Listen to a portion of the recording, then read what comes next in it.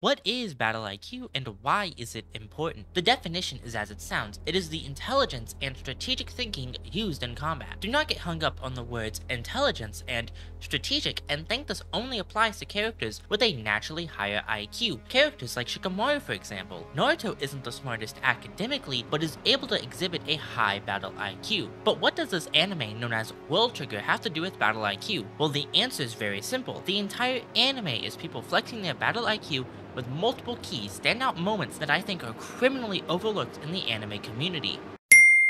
I believe there are two different types of battle IQs, the pre-planned and in the moment, and World Trigger is not lacking in either department. If you are unaware, the characters in World Trigger often fight in teams. Because of this, new strategies and formations are thought about a lot, which ticks off the pre-planned section, and each character in the World Trigger world are all combat veterans, most being able to quickly adapt to any new scenario and come up with any counters on the spot. When it comes to these two types of IQs, it is our main two characters who embody them quite a bit. Our true MC, Mikumo, lacks the natural ability to utilize the world's power system correctly. Check out the video on the power system if you don't know about it, because it is also one of the best in anime. Because he lacks the skills necessary to be a competent fighter in the traditional sense, he resorts to being the brains behind the operation. The duo and the face of the series, Yuma, is the opposite. He is an actual combat vet, fighting in real wars alongside his father, being able to read his opponent much better than most in his verse. This series focuses heavily on its entire cast of characters. When you give this many characters their own personalities and strategies, it lends itself to having an outrageous amount of different moments that you typically wouldn't see. Before entering character-specific moments, I want to give a brief look at one of the major players in every battle,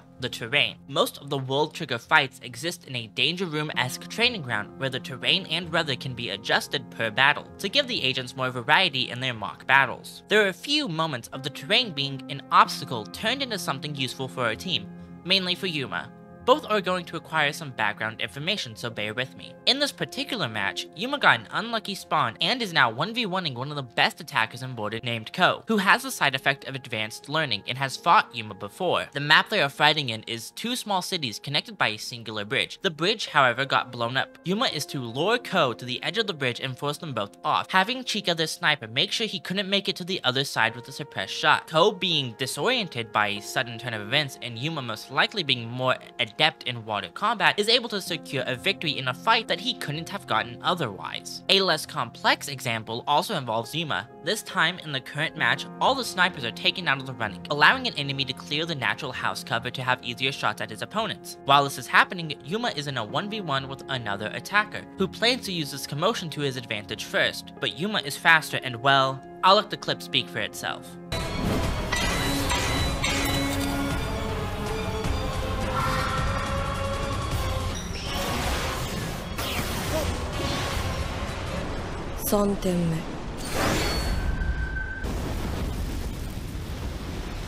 It's that ability to think quickly and make swift killing blows that makes watching fights in the show so enjoyable. A character who is always interesting to watch fight is named Hughes. As with this entire anime, there's build-up and strategy that I need to talk about before getting into the main fight, because as I've stated before, there is as much pre-planning as there are mid-fight moments. Hughes is facing the same character that Yuma had, named Ko. Two key background things. The less important of the two is the black blade Ko is using this time around. The setting of this mock battle takes place within a mall, with a little bit of the surrounding area. Since Ko's team was the one to pick the map, the strategy they devised was to have their sniper, who is basically useless in an indoor setting, find and control the mall's power to turn off and on the lights. The green or yellowish glow for Tryon isn't just for visual clarity, it does produce light, and because of this, the black weapon, while still being made of Tryon and able to harm, is no longer visible in the dark. Such a strategy is only possible by the fact that each team has what is known as an operator, who keeps tabs on everyone, and the key thing in this fight is to turn on and off night vision. Now onto the more important thing. This is the first time Hughes and Ko are fighting, making Ko's side effect useless as it requires him to sleep to have hyper learning. A lot of these things just have to speak for themselves. Roll the clip.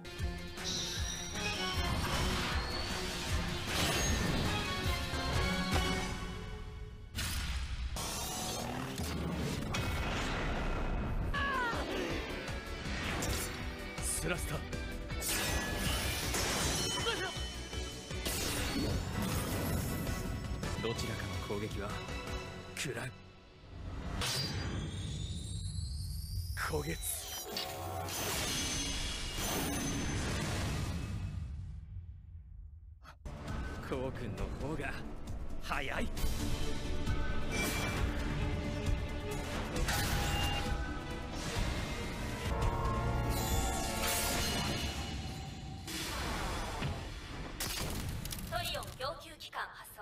The thing he used is escargot, a defensive ability that most people do not use, and certainly don't make pop out of people. But it doesn't stop there. In a split second, Yuma had to decide to use his Scorpion Blade to extend his reach and cause Ko to miss the vital strike on Hughes. It is just such beauty in a very short scene. There is one last moment that I find absolutely phenomenal that involves Hughes, that really just showcases the level of skill these agents can possess. Another unlucky spawn for our team caused Hughes to be spawn camped by 6 other people from 3 different squads, as they saw his performance against Ko and pinged him a threat. Even with this intense amount of pressure from insanely skilled fighters, the 2 guys with eye coverings are one of the top swordsmen and gunslingers in the verse, with 2 more very talented attackers and shooters to boot, and Hughes is still able to put up a fight worth talking about. This particular fight is pretty drawn out, which speaks more to Hughes' skill, so I'm going to be focusing on the tail end of the fight, even though the whole thing is good, and you just need to watch this anime if you haven't already. When Hughes finally gets surrounded by all 6 people, he first has to block overhead fire, he then has to dodge 2 sword swings from pretty proficient agents, and then more cover fire from behind, making him lose an arm, and even more from the front, all while communicating a plan with his team to have them drop a meteor on him, taking him out and everyone around him. While his team is setting up the plan, Hughes ends up losing a leg also, and after the plan fails with a big flash, he is forced to quickly reevaluate his position to try and either escape or to take as many down with him as he possibly can. Believing it is best to leave, he puts up his walls, sets covering fire for himself, and tries to make a getaway on 1 foot, only to run into 2 shooters. Hughes finds himself in the exact same situation as before. This time,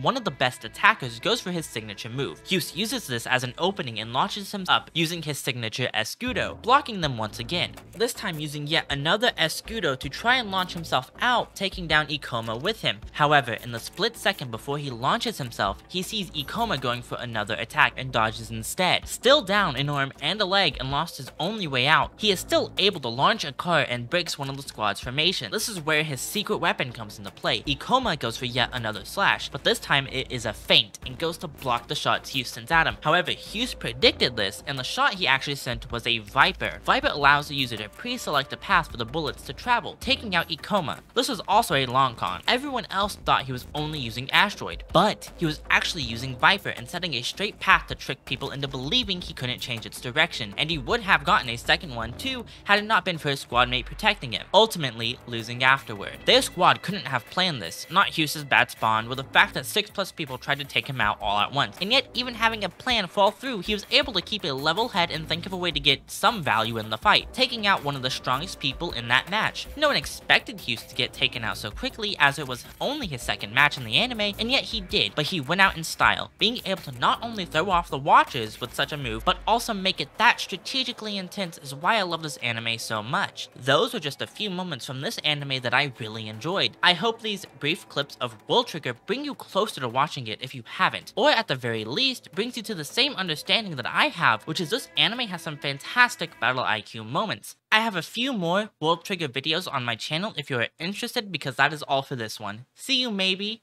Bye bye.